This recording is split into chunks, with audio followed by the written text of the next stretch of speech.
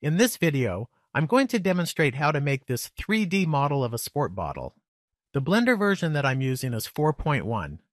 During the video, I'll be giving you some exact distance and scale values to make it easier to follow along. Feel free to use different values. We'll start by pressing X to delete the cube. Then press Shift-A and add a mesh circle.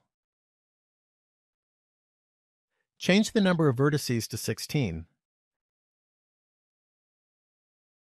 Now press Tab for Edit Mode and then press A to select all. To zoom and center it, I'll press the period on the number pad. Next, we're going to extrude on the Z-axis by pressing E, then Z, then 0.8, then Enter. Now press E to extrude and then right-click. What we've just done is to extrude by a distance of 0.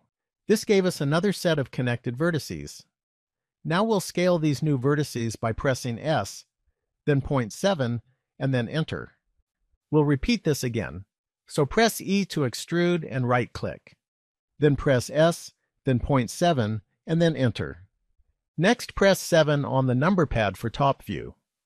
We're going to move these two vertices so that these edges will be horizontal and this edge will be vertical.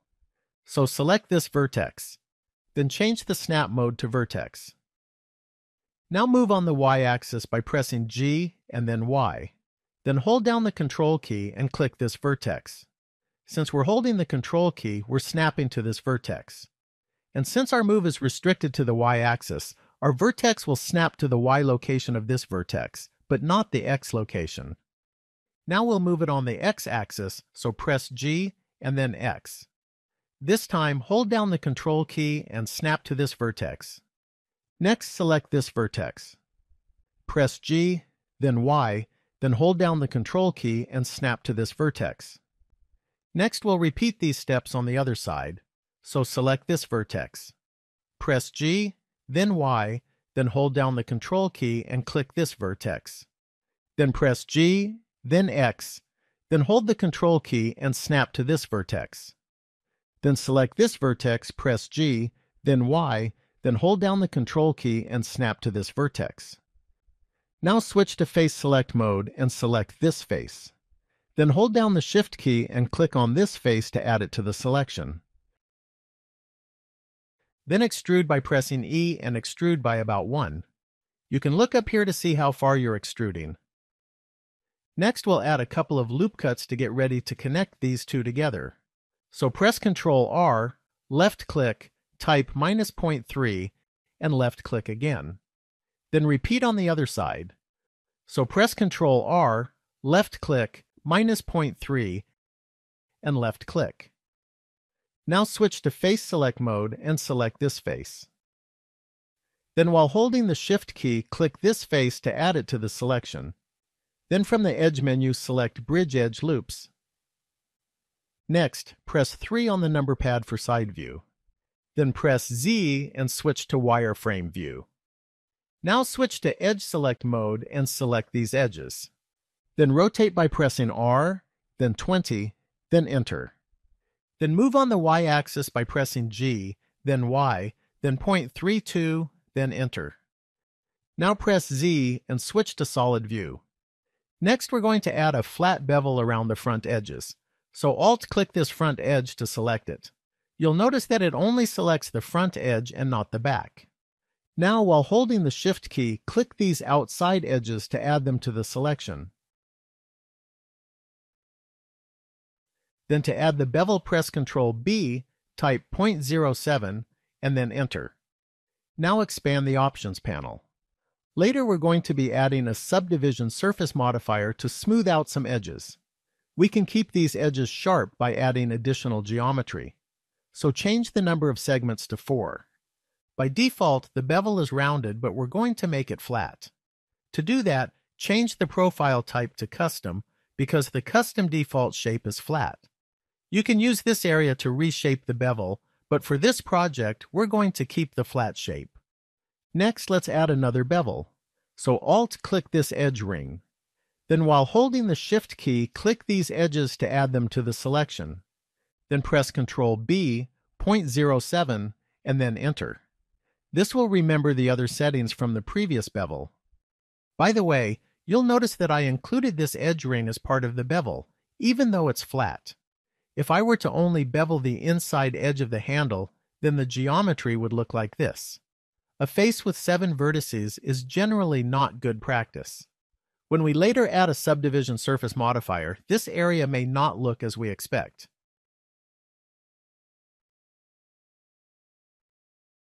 Next, press 7 on the number pad for top view and switch to Vertex Select mode. Now we're going to make a rectangle area in the middle of the lid. So click anywhere in the background to deselect everything. Then press C and select these vertices. Right-click to end the selection. Then scale on the X-axis by pressing S, then X, then 0, then Enter. Now move on the X-axis by pressing G, then X, then -0.1, then Enter. We'll do the same to the other side. So I'll click the background to deselect all.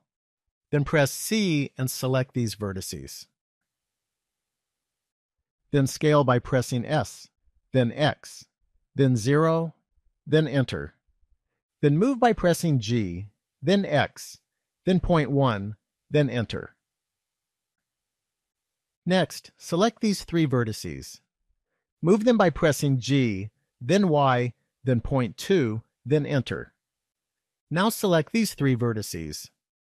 Then scale by pressing S, then Y, then 0, then Enter.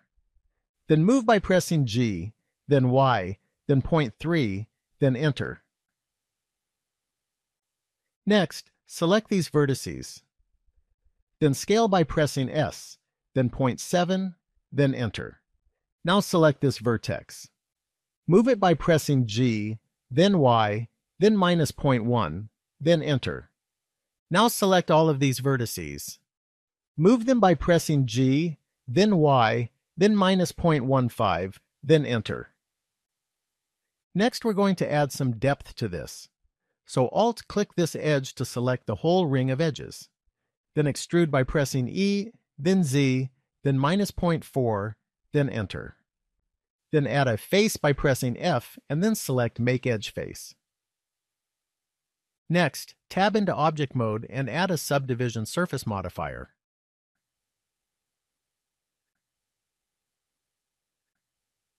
I'm going to increase both of these values to 3. Then right-click and select Shade Smooth. Now tab back into Edit Mode and switch to Edge Select mode. We're going to sharpen some edges in the rectangle area by moving some geometry. So select this edge near the back of the box. Then press G twice to move it. If you only press G once, the edge will not be constrained. By pressing G twice, it will slide along the edges that it's connected to. Slide it near the back to sharpen the corner.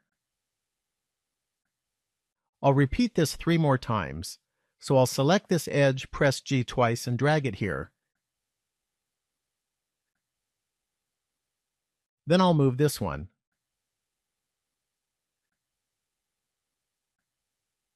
And then I'll move this one. Next, we'll sharpen the top and bottom of the rectangle area. So add a loop cut by pressing Ctrl R, then click here and drag it up, then click again.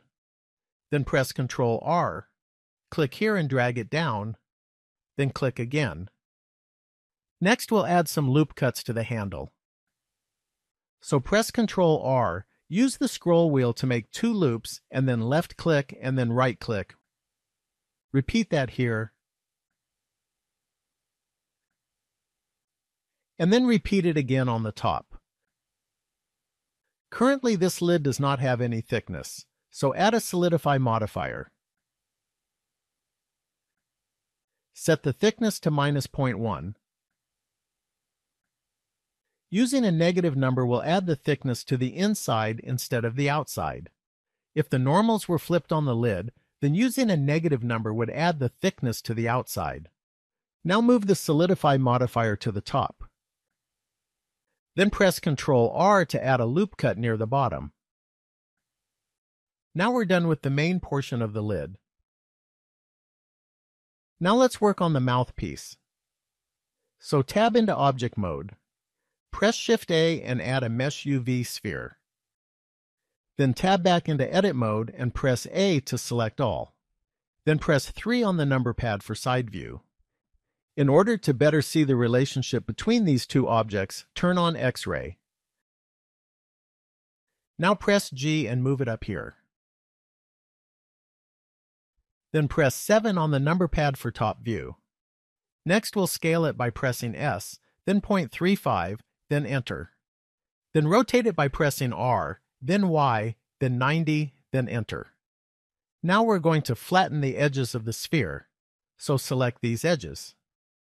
Then press S, then X, then 0, then Enter.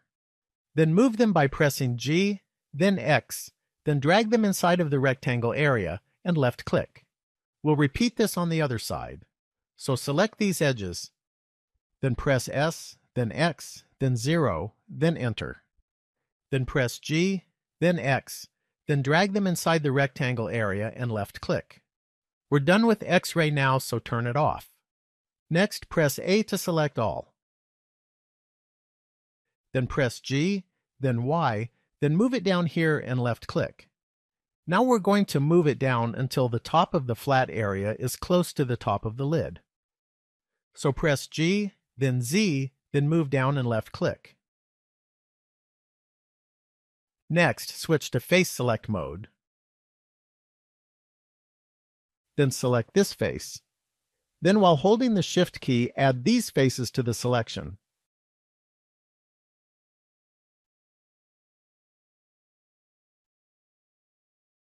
Now we're going to extrude these faces, so press E, then 0.7, then Enter. Next, press 3 on the number pad for side view. Now press Ctrl R and add a loop cut here. Then press Ctrl R and add another loop cut here.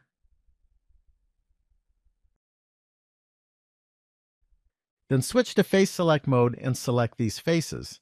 We're going to extrude them. So press 3 on the number pad for side view. Then press E, then Y, then drag here and left-click. Then rotate by pressing R and adjust it until it's approximately vertical. Then scale by pressing S, then Z, then 0.8, then Enter. Next, tab into Object mode and add a Subdivision Surface modifier. I'm going to increase both of these values. Now right-click and select Shade Smooth. Then tab back into Edit mode. Next we'll add some loop cuts to define the shape better. So press Ctrl R and add a loop cut here. Then add another one here. Then add another one here. And add another one here. Next, switch to Face Select mode and select all the faces at the end of the mouthpiece.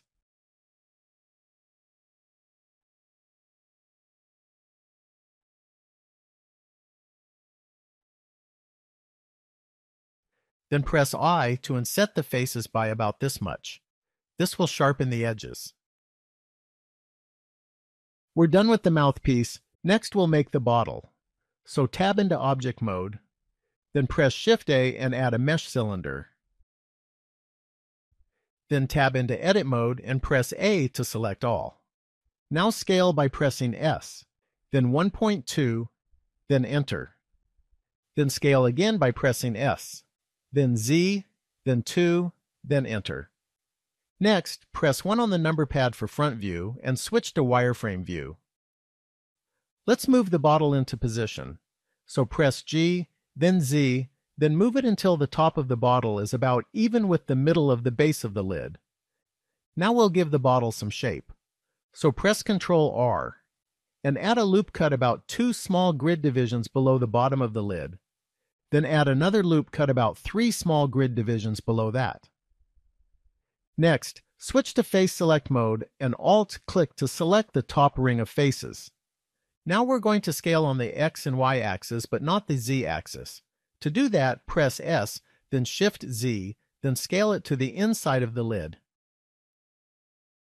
Next, add another loop cut right below the bottom of the lid. Then switch to Face Select mode and Alt-click to select the ring of faces below the bottom of the lid. Now press E to extrude and then right-click.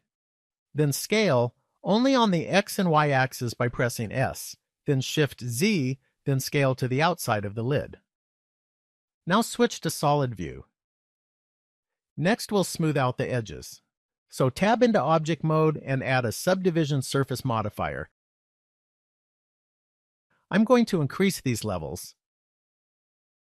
Then right-click and select Shade Smooth. Now tab back into Edit Mode. To make it easier to see what we're doing, temporarily hide the lid. Now we'll refine the shape of the bottle. So add a loop cut near the top. Then add loop cuts near the top and bottom of this ring. Then add loop cuts above and below where the bottle widens.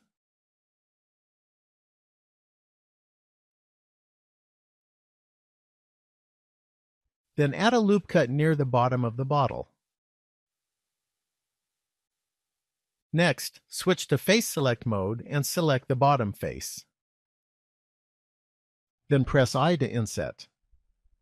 Then press I a second time to inset again. We're done with the bottle, and the only thing left to model is the straw. So tab into Object Mode and press 3 on the number pad for side view. Then turn on X-ray. Now press Shift A and add a mesh cylinder. Next, tab into Edit Mode. Then scale by pressing S, then point 1, then Enter, then press S, then Z, then 24, then Enter. Now rotate by pressing R, then -6, then Enter. Then move it by pressing G, and then move it here. Now tab into Object Mode, turn off X-ray, and make the lid visible again. Now let's make a floor for the bottle to sit on, and then set up some lighting. Then we'll be ready to set up the materials for the bottle. So press Shift A and select a mesh plane. Then scale it by pressing S, then 100, then Enter. Then press G and drag it to the bottom. Now press 7 on the number pad for top view and select the light source. Change the power to 5000. Change the radius to 3.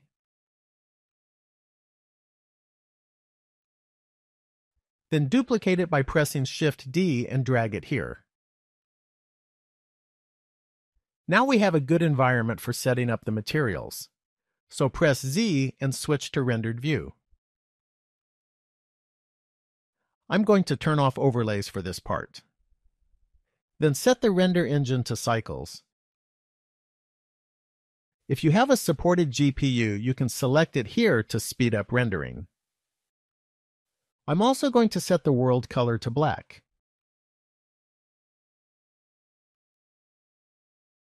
Now select the lid and add a material.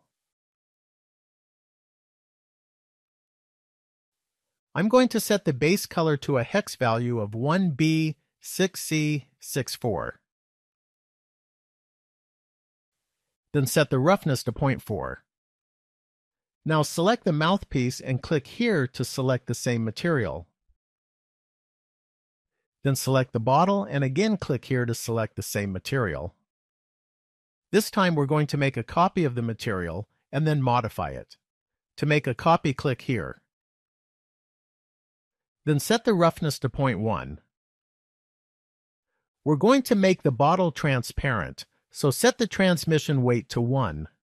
Since the transparent bottle has no thickness, it makes it look as though the bottle is full of liquid.